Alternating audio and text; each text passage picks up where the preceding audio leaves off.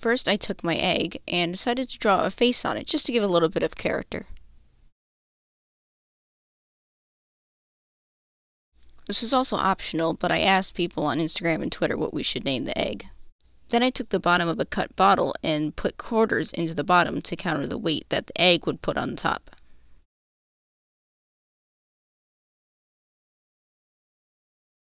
I also put cotton pads on the bottom so the egg wouldn't be sitting directly on the quarters. I used a plastic bag and folded it up so I can wrap it around the egg to give extra protection.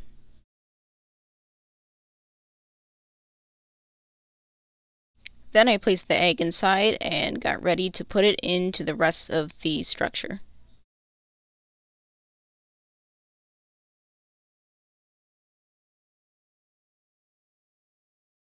It took quite a bit of wedging to get it in there.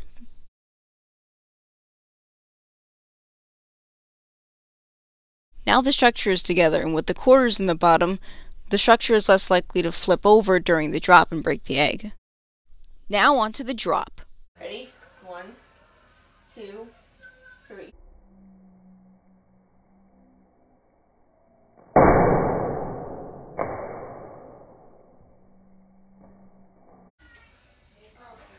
Okay, I know it sounded bad, and we all thought that he broke, but guess what?